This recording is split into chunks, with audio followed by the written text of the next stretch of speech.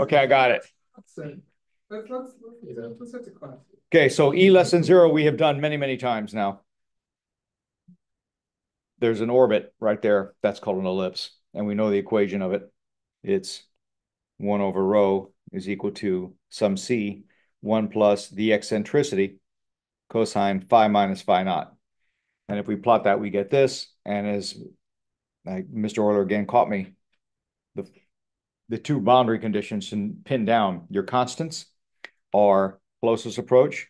Did you see the link? Everybody saw the link that I put about the turning points? Remember the question came up with the turning points? I put a link in an announcement that you can go and see how it's analyzed.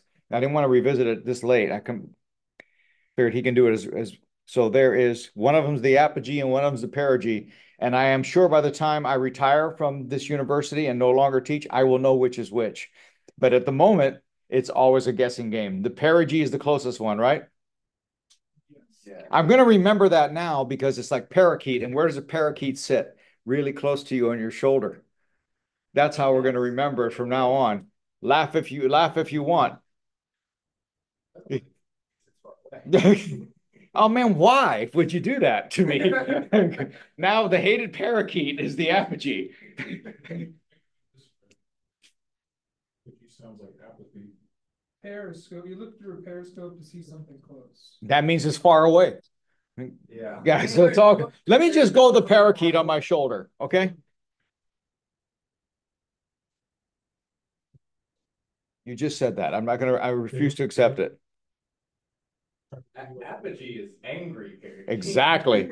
So we also saw with e greater than zero, we saw hyperbola. So we've spent a good amount of time on closed orbits and a little bit on the hyperbola, not much.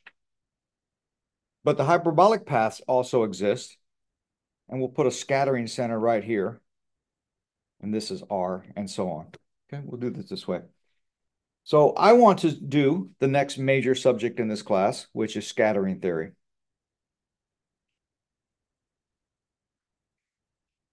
And I will remind you of a triviality, or it seems like a trivia. Am I recording? Yes. It's going to provide context for everything we do. A scattering experiment is an experiment. Okay. Because it's an experiment, we have to make sure at the end of the day, our quantities, and I'm going to borrow, although it's not strictly appropriate to the material here, but I'm going to say we need everything to be intensive. You've heard me use the example, if I have 100 grams of something and you have 200 grams of something, there's not much we can say to each other about the material. As soon as I divide by the volume, I get something that's intensive. It's density. Pressure is an intensive quantity. If you double the size of an identical box and put them together, the pressure is the same. However, particle number is not intensive. That's extensive. If you double the box here and box, stick them together, you got twice the number. What's another intensive quantity? Temperature is another intensive quantity. If you take something at temperature 300K, put it next to another one 300K, slam them together, allow them to exchange energy, still going to be 300K. It's an interesting phenomenon just in passing that thermodynamics is based. I'm sure you've never heard this, unless you took someone like me to tell you. Thermodynamics is really interesting. Small changes always end up being something extensive times something intensive. The amount of work you do is TDS, temperature times entropy. PDV, intensive times extensive. Mu dN, mu is the chemical potential. If you don't know what that is, it's okay. You'll learn we'll be doing it almost a year from today. Almost a year from today, because you're all taking statistical. No, you're not. Yeah, you are. All of you are taking statistical mechanics. All right. So I want to look at what we're going to measure. If you have a set of notes in front of you or capable, here's what the experimental situation looks like. This is simplified. So we have a beam coming in through some area. And I want to look at this little ring. This little ring will uniquely map. And this is the impact parameter, the distance away, the height away from here, the center of that ring. And this is called S. Coincidentally, I'm doing this in modern physics right now. So if you hear me refer to it as B, it's because I have a different textbook, obviously, there with a different convention, but we're going to call it S here. So the experimental situation is a collimated beam. Collimated means like this, well-defined, like down a tube, a system of tubes, okay? Presumably at some well-defined energy. Now, you're going to change that energy over the course of time, but for now, we're going to consider at some well-defined energy. We're going to develop the thing at a well-defined energy, and hopefully, if our formalism is robust, we will see that the energy is the observables will be a function of energy, okay? It's incident on a target some suitable distance away, and we're going to consider only central potentials. And you will see me say in the notes, I am switching over now to spherical coordinates.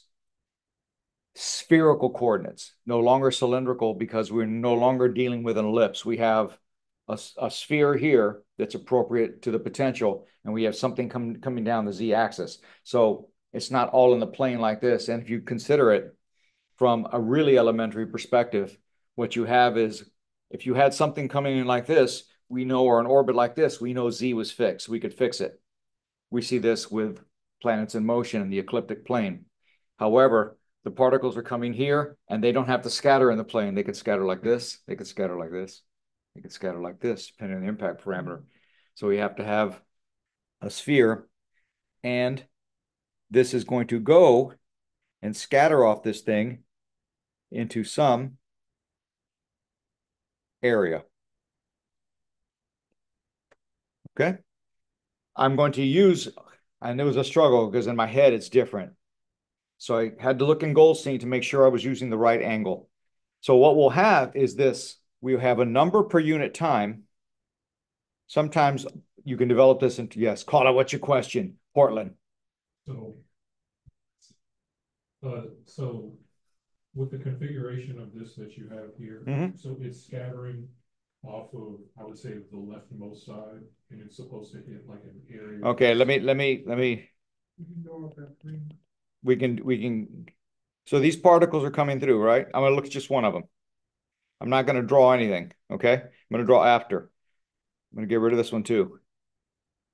So I'm just gonna look at one of them, Michael. All right. There's a potential here, V of R. Spherically symmetric. Okay. So this will come in. If it's a repulsive potential, it'll do this, right? This one comes in. If it's a repulsive potential and it's anything like the potentials with which we are familiar, let me ask you a quick quiz question. Okay, let me answer your question first. My detector will be somewhere up here, and this angle will be theta cap, okay? And then I'm going to, because of the spherical symmetry, it can go anywhere in this ring, right?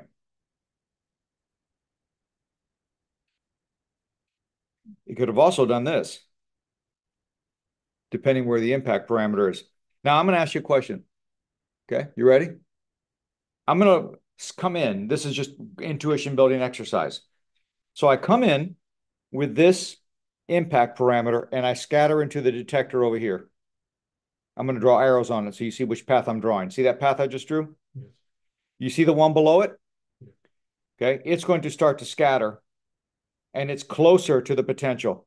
Is that going to scatter above or is it going to scatter below? That's a good intuition building exercise. Say above. Above. Yeah, excellent, excellent. Because I told him it was a repulsive potential, like a Coulomb potential, right? So if you're here and do this, if you're closer, you feel a bigger classical force, right? If you feel a bigger classical force, you'll deflect more. The Rutherford experiment. You ever heard of Rutherford? Rutherford, okay. Carla, what's your question? Amarillo. Oh, this should be interesting. First one, this reminds me of the Stern-Gerlach experiment. That's quite a leap, but go ahead. Second, all right, because there's a picture. Yeah. Second thing is that this can be replicated classically as well. It is classical. This is what happens, the danger of doing this now. This is all a classical. This is all a classical calculation. I'll say this later, but since you brought it up, I'm going to address it. The classical problem is very different than the quantum mechanical problem. Number one, I can see the projectiles if I really wanted to. I can see them coming out of a tube, pop, pop, pop, pop, pop, pop, pop, one after the other. Also, if you're in a classical situation, these particles coming out of there are localized particles, correct? And generally, if they're coming out of there, um,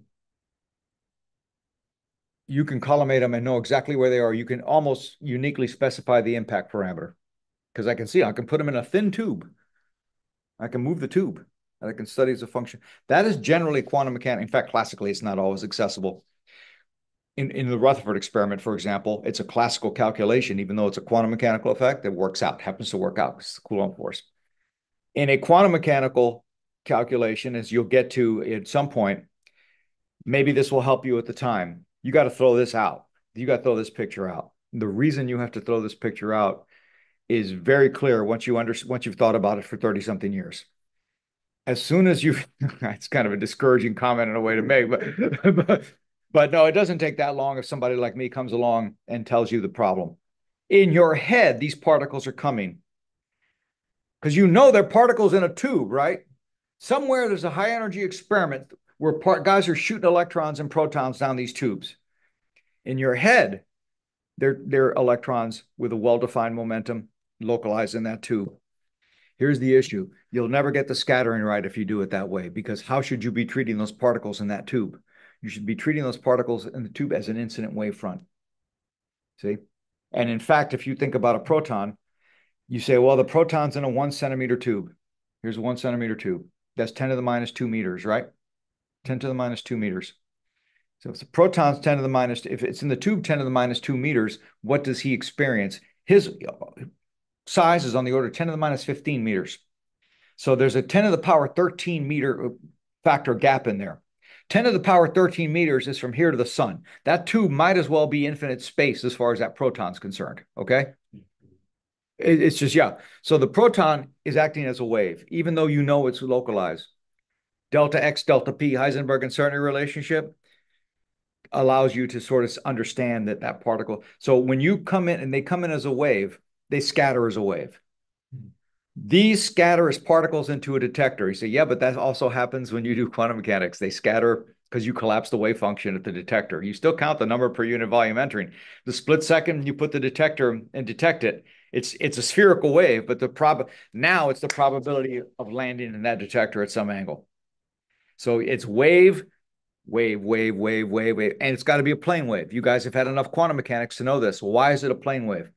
It's a plane wave because definite energy and momentum is associated with a plane wave, right? Why is that true? That's true because delta X, delta P. If you know something to an extremely sharp value of momentum and delta X, delta P, no matter how small on the other side is a small number, if you know delta P extremely well, delta X, delta P is some number. What has to be true about delta X? It's huge, right? Complete uncertain, like a complete, to quote the great Bob Dylan, like a complete unknown, like a, thank you. I was not going on until somebody looked it up on Google. So that means that means you don't know where it is. Yeah. And now if it's one dimension, you kind of know it's in one dimension. Now you know if it's nowhere, what is it? The probability to be anywhere is like one. It's like it's one. Now it's not quite because you know it's in the tube. It's quantum mechanics. Okay. So it's a plane wave. A plane wave extends like a mine everywhere. So it's coming in like this, hits this thing. Keep that in mind when you take quantum mechanics. Nobody was there to teach me, so I didn't understand a single thing about scattering. There's a couple of things that have perplexed me completely that I thought I was in over my head and I was never going to. That was one of them the first time I saw the scattering diagram. E to the IKZ plus F of theta psi. What the hell does that mean? No clue. All right, so it goes like this. And what we will do is define, again, we need an intensive quantity. We need something that's per unit. I have a detector, and if I've given this talk in here already, forgive me, I'm conflating this in modern physics right now. The probability to end up at a particular angle, a particular right at that value. Have I had this discussion with you? Okay. I'm doing this because I'm a theorist and I did not understand scattering, believe it or not, until I understood the experiment. So for us as a theorist, we go theta. There's no such thing. There's no such thing. That's like me asking you to pick a real number between 0 and 1.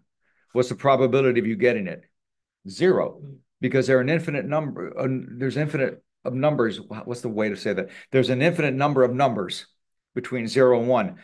However, if I asked you pick a number between 0 to 0.1, 0.1 to 0.2, 0.2 to 0.3, I have a 1 in 10 chance, right? The detector is that binning into gaps because there is no detector that will detect anything. First of all, what's the probability of going any one particle to go into a single point? It's 0. There's no number one. That's theoretically. Operationally, what's true about any detector you strap up there? It's got a physical size. It's got an opening, right? So we're counting the number that goes into this theta in this little d theta. And you'll see on the picture, figure 5 has that very thing. The other thing I want to tell you is this. There are two angles in this, and the cross section will define this way. Let me get this first. Sigma omega, d omega, capital omega, is the number scattered per second. Why per second? Because that's an intensive quantity. All of us can agree.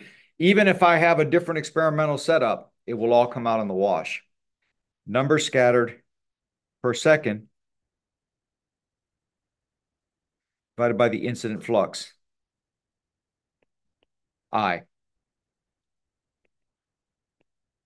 Let's talk about each of these in turn. You know I had trouble with the subject when I break it down to this detail. You know I had trouble with the subject when you see me thinking it down to the baby steps. So what is the incident flux? The incident flux, I don't understand everything, is the number crossing per unit area, some area, I won't say per unit, per time. Number per unit area per unit time. That's the incident flux. You might remember this expression in the old days of undergraduate physics, J N V, number per unit volume times the velocity. Because when you do that, if you look at the number leaving the right-hand side here, the number leaving this, it's the number per unit volume times in here is that volume,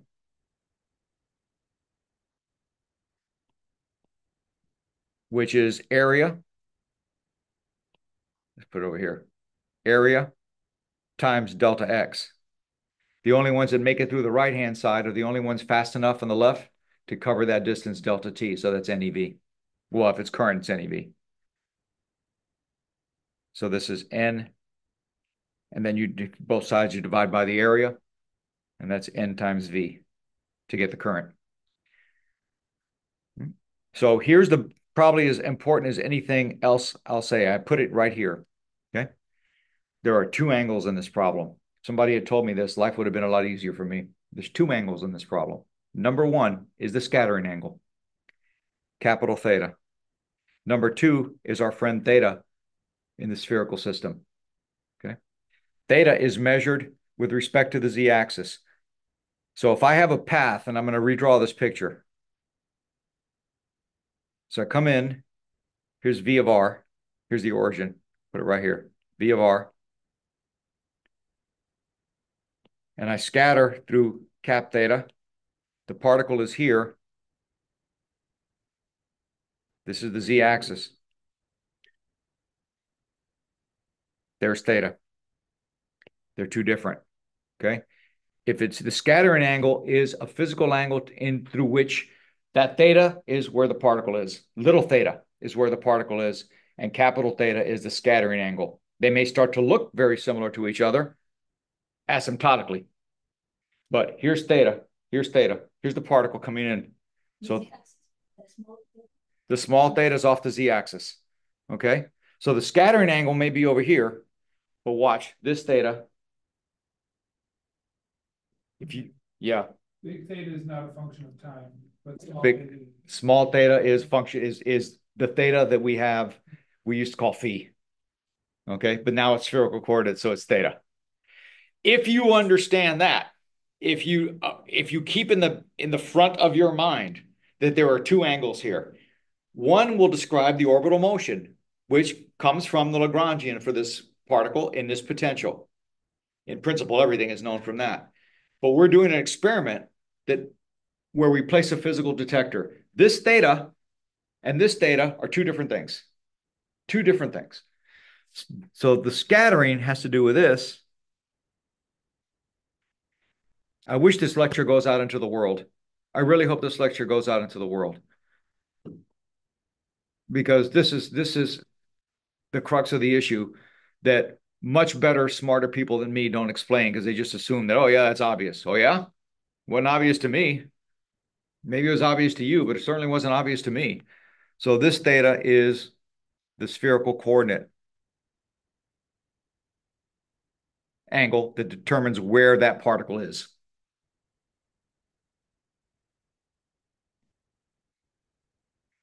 Where is it? It's theta, measured off the z-axis. It's a hyperbola, right? That theta is referring to the hyperbola in this case. All right, for a central potential, this is easy because this right in here is azimuthally symmetric. Watch me for a second. Azimuthally symmetric means it comes in, it's the same all the way around. So when I look at that, when I try to get that little solid angle, it's 2 pi, and then there's no r in here because it's a solid angle. The solid angle is defined as the area divided by r squared. So the r squared drops out in this symmetric situation. So it's 2 pi sine, in this case, cap theta. It's over here, this solid angle. And we're measuring scattering angle that way. Sine theta, d theta. I probably should have picked a different. And this, if I had d phi, d cap theta, just so I clean up this is d omega. Okay? That's d omega. You're an electrical engineer, yeah? Of some sort. Did you have a specialty in something? Photonics. Photonics? Okay, let me ask you, did you guys ever, as in part of your training, did you come across the solid angle? I never liked it, but I'm familiar with it. I know what this solid angle. Never liked it? Didn't care for it. Okay. I always prefer to break it up into Yeah, me too. Me too. Me too. It confused me more than it helped. Yeah. It really did. When somebody said, "Look, let's just break down this little piece of area and then ask how much it goes through," I said, okay, great. Well, this is the solid angle. You take that device. We can stop when I understand. Let's stop while I understand something. Let's just stop here before we proceed on to confuse me even further. So, as I say earlier, if you read the notes, you'll say that something I've already said, which again, we're in spherical coordinates, and let me remind you, it's two angles, right? Theta and scattering. So the particles scatters here, but theta's eventually you can kind of see in that picture they would merge. All right. So what are the appropriate kinematic variables to do this? So now we're doing physics, not just geometry. Are you ready for the train of the physics train? Choo choo choo, just like loft or the physics dump truck, like Lofty and Bob the Builder. You don't have kids, do you? Okay. So let's now talk about the physics. We still have a central force. What's the first quantity we discussed that was conserved in a central force potential? Starts with an A. Angular momentum. Angular momentum. So the angular momentum, let me draw the picture again, comes in like, so this is the impact parameter S. And here's my potential right there. So the angular momentum relative to that is really simple. L is equal to the mass of the particle, the incident speed, times S. And I will remind you this is equal to, let's do it again, E is 1/2 mv naught squared. So we can, once we know the initial speed, we have 1/2 mv naught squared. This gives me 2 m naught E square root is equal to V. So the angular momentum, L, is equal to the impact parameter S times the square root of 2me. Box that up. Second sort of postulate of this. For every S, there is a unique path.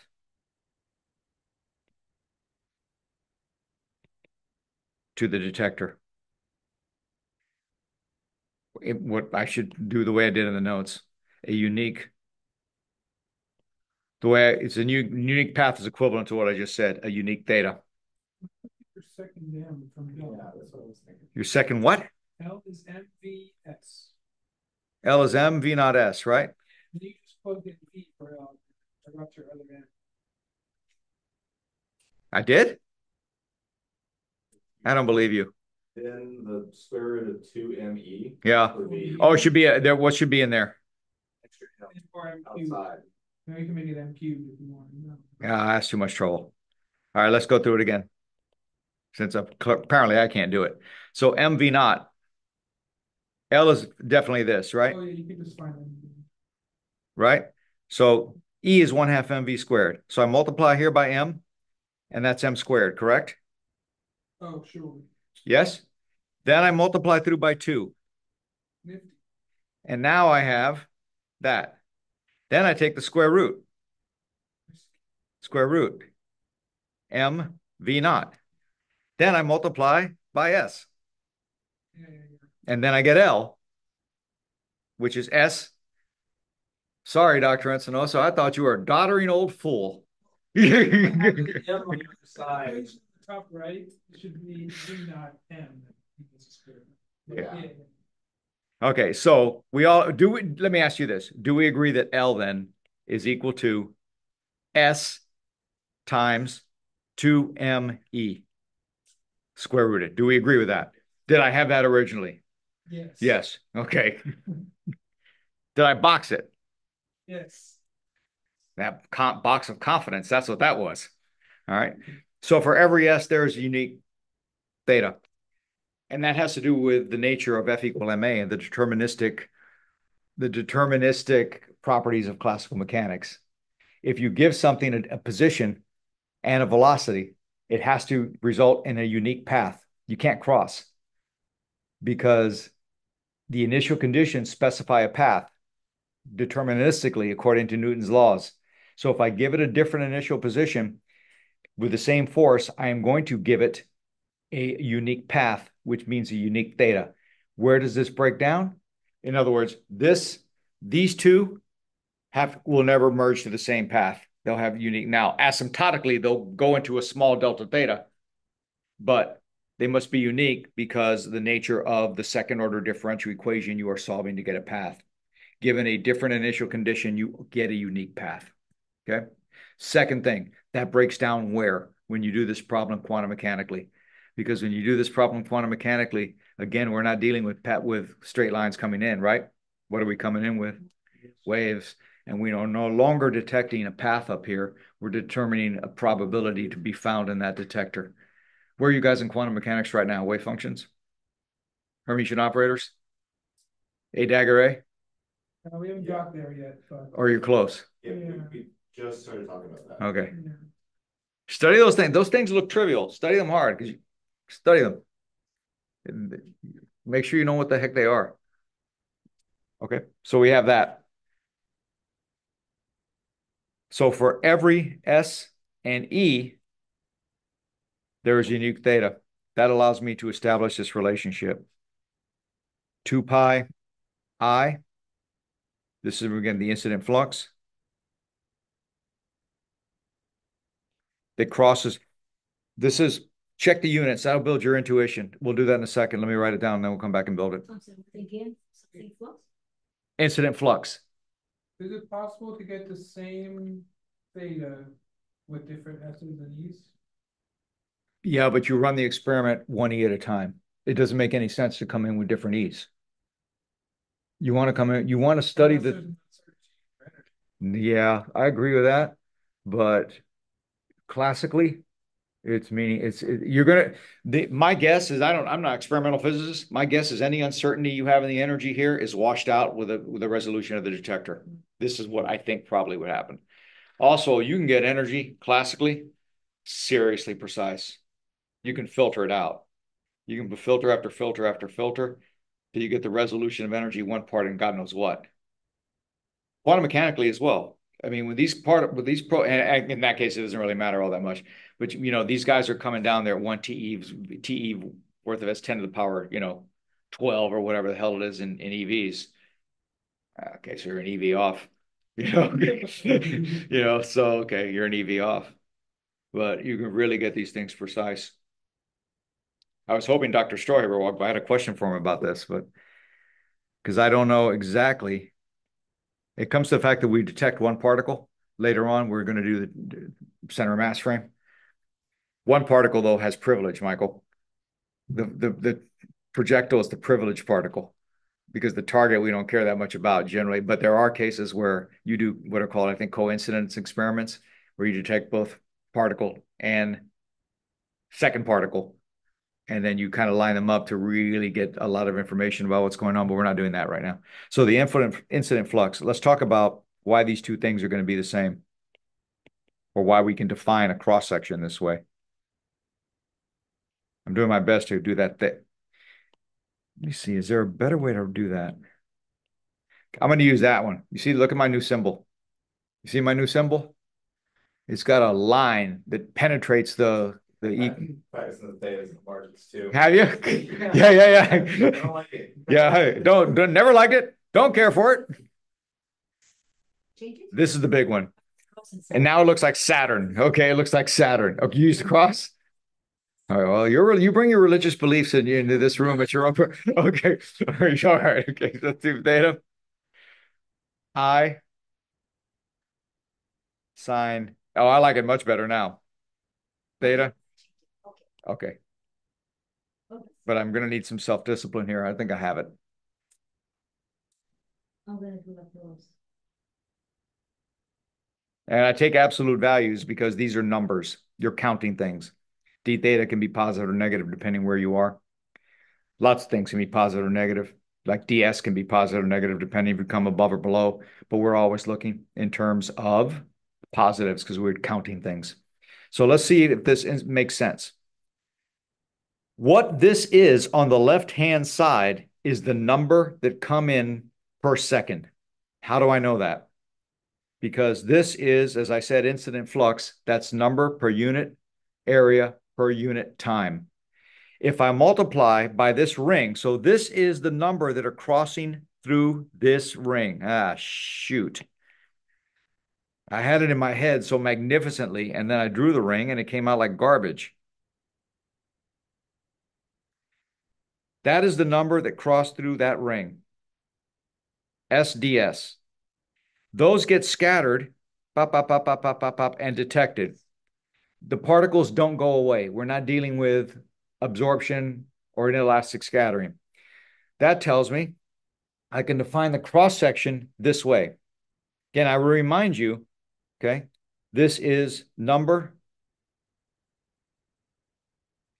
per, and you expect the result to be proportional to the incident. So that's just, I just wrote it on both sides to keep it self-consistent.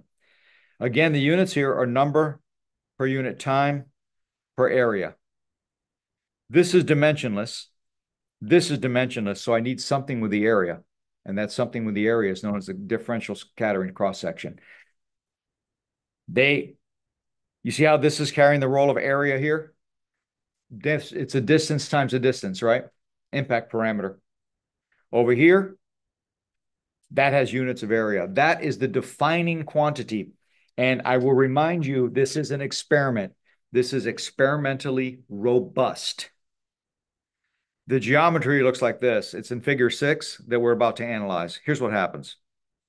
Somebody has to explain this to, well, you guys are all smarter than me, but somebody has to explain this to you, or you spend hours trying to figure out what's going on here. Hours. Luckily, you don't have to. So this thing will come in like this. This is figure 6. Before I give, I'm not a picture thinker, so let me finish with my equations. So you see sigma theta, just a quick division on both sides, is S over sine scattering angle ds d theta. If you're worried about the rigor of the absolute value of ds d theta, think of it in terms of deltas and not d's. Think of it in terms of in an operational way where you're doing the experiment. What is it sigma stand for again? Scattering angle. Oh, sigma is cross section. Let me tell you now, so I don't, okay. It's the cross section associated with scattering. It's the area that, here I come as a projectile, okay? Put your hand in the air like you don't care where up. No, I gotta face me, okay? So I'm the projectile, right? Mm-hmm. I'm coming in at this energy. At this energy, I barely see anything, okay? Mm-hmm. At this energy, I hit it. Mm-hmm.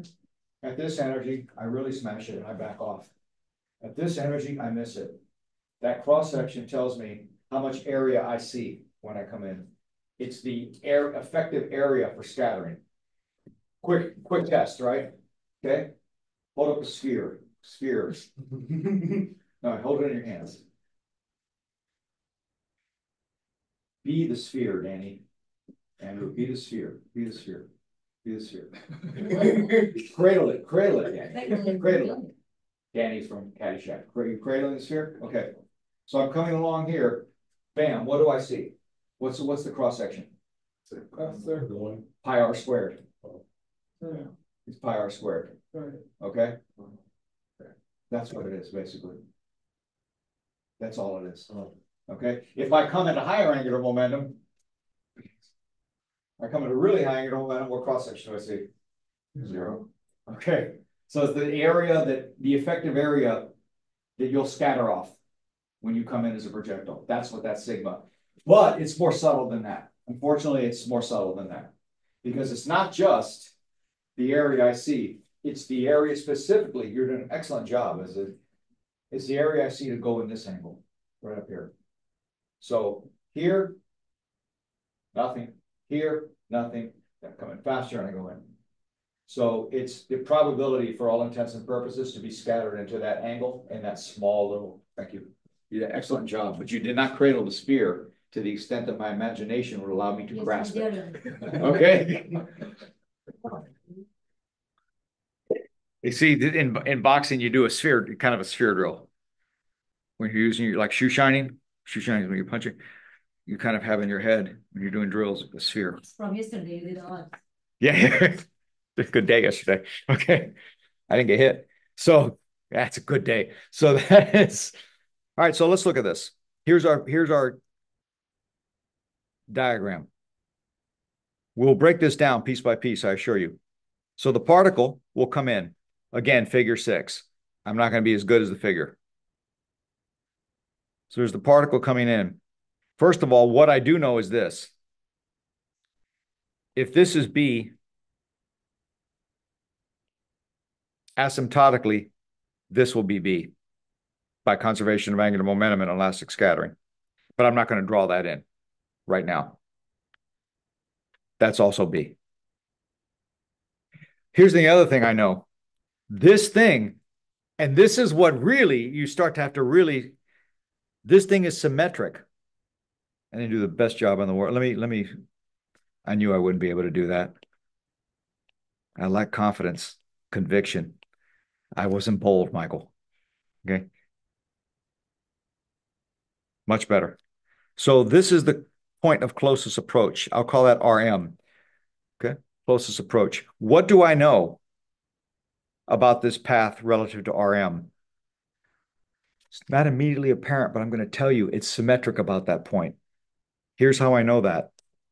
Because if I were to run this experiment backwards, in other words, I were to release it from there, what would happen? It would go through the same exact path, right? In other words, all I would have to imagine is having a videotape of this experiment, put it in reverse.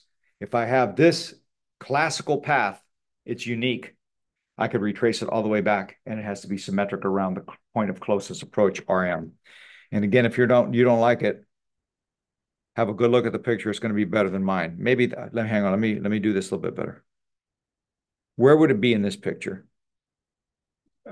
Was it about right? Oh. It's in your notes, right? We can just see it. Is there an undo? Ah, okay. I think it's here. I think it's there. Yep. So that's RM. And now we have an RM established. Here's what also I know. If this is my potential, this dot right here, the scattering angle will be over here. So here's theta, cap. By symmetry, this is psi, and this is psi. Now, why in the world are you having to throw all this geometry at it? This is the reason. Okay, you have to throw all this geometry at it. My question, and I can remember it over 40 years ago now. I already know what the path is. Why do I need to do it this way? Do the third law, whatever, it sweeps equal area for the time. You would think something, it would be one of these laws, but really it comes down to just operationally the way you want to do. It turns out this problem is very difficult to do in the general case with the hyperbola formulation. You really want to put this angle, it really cleans everything up. Believe it or not, it does. It cleans everything up. All right, so how do I get, so let's talk about this. So what is psi? You'll see me say in the notes, the rest of this problem relies on formalism we've already established. It's going to look very different, but it is the same formalism. Okay, so in our case here, I have theta is equal to start here, go here, there's theta. Then I go psi, then I go another psi, and I will have theta is pi minus one psi minus a second psi minus two psi. That's so confusing. Yeah, I agree with you. Huh? What's small theta? There is no small theta would be, that's capital theta. It's a scattering angle. By the way, you just answered the question of why I made such a big damn deal out of this, right? There's two angles in this problem. Both of you just answered it. By asking the question, where's theta? Which theta? This is the scattering angle. Theta in this case, by the way, is measured off of, please don't erase everything. Theta is measured off the z-axis. So theta, I'm gonna draw a bunch of thetas in for you. Are you ready? So when this thing is far away, theta is almost pi. When this is here, here's theta. This is now we're talking about little theta. Yeah, we're talking about little theta. Yeah, big theta, little theta. Yes, thank you. What's a better way to say it? Big theta, little theta? Just Hyperbolic theta. Yeah, theta junior. Theta junior. So that's theta junior. That's the spherical coordinate theta. I don't want to have this a mouthful. Spherical, I don't want to say that every time.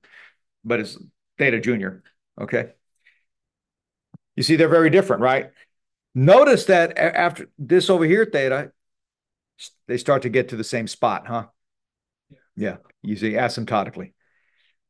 You know what asymptotic is? When Rutherford first ran this experiment, asymptotic was about this much. Because the detector was here. It was a thin gold foil. I think the foil was about this big. And he ran beams coming in. And it's right over here. Changed the world, man. Changed the world with that experiment, huh? So that's theta minus 2 psi. So now you will hear me refer to this as the accumulation of theta. Begins from far away. So how does accumulation, and this is a word, I think I'm the only one in the history of mankind who's taught this to use this phrase, accumulation of psi, rather, starts here. Watch the screen, please. Watch the screen. So the accumulate right here, psi is asymptotically psi is 0, right? So the accumulation of psi starts here, here, here, here. It builds up, it builds up, it builds up, it builds up. Now you're there, okay? So the accumulation of psi starts at R at infinity, and you can put in theta. It doesn't matter in this case because little theta junior is equal to pi in that case, right? You see the difference in the angle, why you have to have the two angles straight in your head? You see the two angle, you really need those straight in your head. And that ends at R min. It ends here. Once I have it there, the rest of it is the same on the other side. It's the same on the other side. So why do I call it an accumulation? Everybody tells you this, and nobody explains it. I'm going to explain it to you right now. Temporarily. I'm going to draw this picture up. Temporarily, this is the z-axis. This angle, psi, is the same as theta when we did this problem with little theta. That's the reason you can use the formula that I'm about to write down now. It's the same formula that we had that Nora asked me about. We had d phi is equal to L, and we had d rho equal to E minus, remember all that? It's the same formula. So it can't be the same formula. That referred to a specific coordinate system with z this way and phi this way. Doesn't matter. It's the same one. It's just now, if you think about it correctly, your z is here. Think of your z as being that axis that splits psi into two, psi below it and psi above it. And that is the same, that psi with that particular axis that I've written through Rm is the same as the old z-axis for little theta and rho. We called it for phi before, but now we're calling it theta. Remember phi was this for us because we had z is equal to 0. Now z is here, but it's the same deal. That's our z-axis and that's theta. And that's the same as our old phi as measured off in the plane. So that allows me to write psi. Its accumulation starts where? Its accumulation starts, I've changed the sign. So from Rm, you can do it on each side, any side you want. dr, this was d rho previously, r squared 2me, a formula we've already seen before, over L squared. If you don't feel like writing this down, I'm completely okay with that. But we can split it up. We've already seen this. And I'm going away from U back to V minus L squared over R squared. It looks a little bit different, but I'm trying to stick with Goldstein. All right. At no point, and if someone finds it, tell me. Someone tell me. How do you get RM? How do you get RM?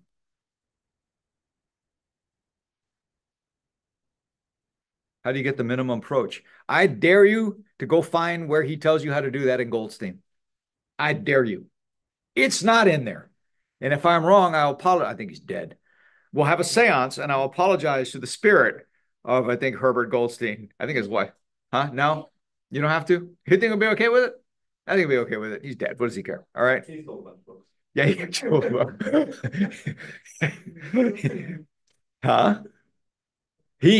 He sold a bunch of books when that was a lucrative endeavor. Now it's a money-losing proposition.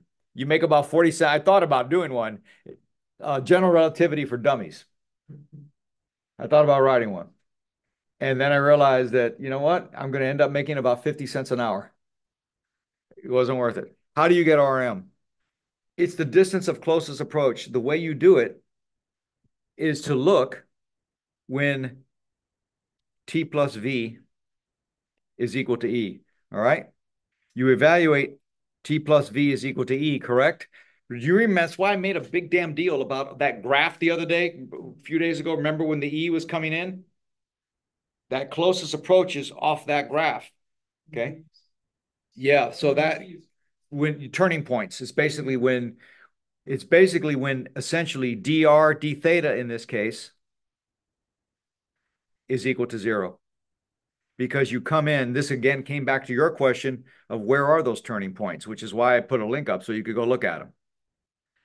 You come in, so the negative one is coming in. And so here's R, as a function of psi, essentially. Or here's r as a function of theta. R. Okay. So you come in and you go out. So that comes out to be, we'll stop here. Let me just write this down real quick. This will give me, actually, this is a homework problem, so I'm not going to work it out. Okay, so I'm not going to work it out. It's just a jerk move by me.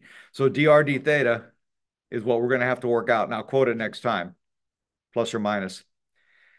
All right, of course, I'm over. Let me make sure we're clear. The first three homework problems, and I'm going to go back and amend the notes so you'll see the dates, are on Monday. Does someone have the text open with them? Does someone have the text with them and open? You want another page number? No, I want to actually know the problem. Thank you, yes.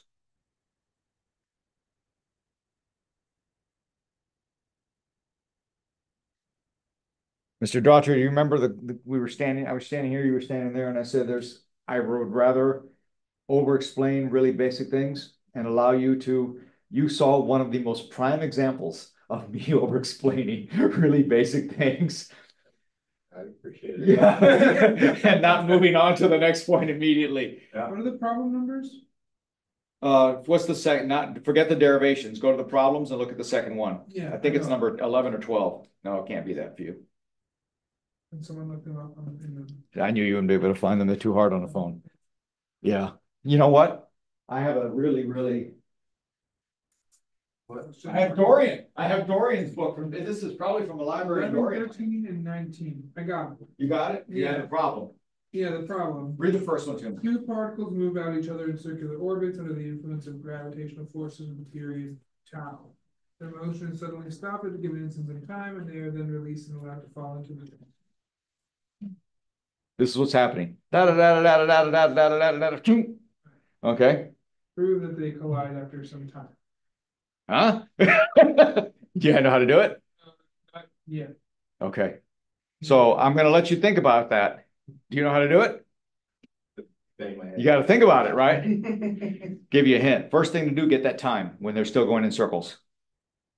How far do they go? 2 pi what? 2 pi the radius, right? Okay. How long does it take? Tau. Then they stop. So that's one part. You got that in your pocket, right? You got a relationship between the gravitational force, because F equal ma, and then they stop. And then what do you do from here? What's the main principle in the history of the physics? Conservation of what? Yeah, you can do this problem. Okay, what's the second one? Second problem. 13. Part A, show that if a particle describes a circular orbit under the influence of attractive central force directed toward a point on the circle, then the force varies as the inverse fifth power of the distance. Here's the picture. You all look on the screen? There's the force center. So the particle's here. This is where the potential, this is V of rho, okay? The potential center is there. So here's phi. So you want to describe, you should start doing this problem. Well, I have no idea. I've never done it. You should start, actually, I take it to pass that. I kind of know. You want to start this by writing this equation, the polar equation. Look, if you have a circle, look at this. Rho is equal to constant, right? Rho is equal to constant K. But this isn't rho is equal to constant. You have, if this is the distance A here, the radius A, rho of 0 is 2A. Polar equation for it, right? Once you have that, then you can do differentiation with respect to phi, and then you can see everything come out. Yeah, I think you can. That was only part A. But yeah. What's part B? Show that for the orbit, describe the total energy of the particle as 0. Yeah, you'll be fine. Okay. Because you know V and you know the kinetic energy now, right? I think so. Yeah, it'll be fine. What's the third one? 19. Yes, 11. The particle moves in a force field described by this equation. Yeah. write the equations of motion and reduce them to the equivalent one. You can do that. You can do that. Yeah. I think I've only assigned part A there. If not, I will. What's part B? Show that if the orbit is merely circular, the apsides will advance approximately by pi rho over A. I don't even know what that is, so I'm pretty sure that must be something. Is that English word? Yeah, I think it was probably Greek at one point. Got it. Either of 2 points on the orbit that are nearest to or furthest from the apogee and the Perigee, yeah. Okay. it's also known as the apsis. And it's the plural of apsis. Oh, is it? Yeah. Well, I learned something today. The apoapsis and the periapsis. Okay.